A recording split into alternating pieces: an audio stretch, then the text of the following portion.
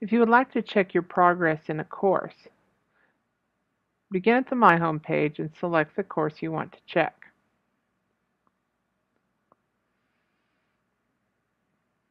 From within the course, go to your name up in the menu bar, select the drop-down arrow, and select Progress.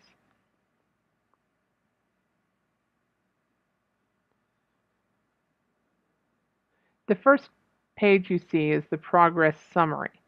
This gives you an overview of all of the tools and pages that you've used in this course. Gives you your highest grade, your lowest grade, and your current grade, which you also can see in this bar graph over here. Scrolling down, you'll see it broken down by the different tools and content. And you can see your progress of grades and what you have completed and what you haven't. If you want to see it in more detail, for instance, discussions, you just click on the individual tool in this left-hand panel. So for general course discussions, we have 3 topics. You can click that to see more details on those topics. You can click for more details on the individual topics too.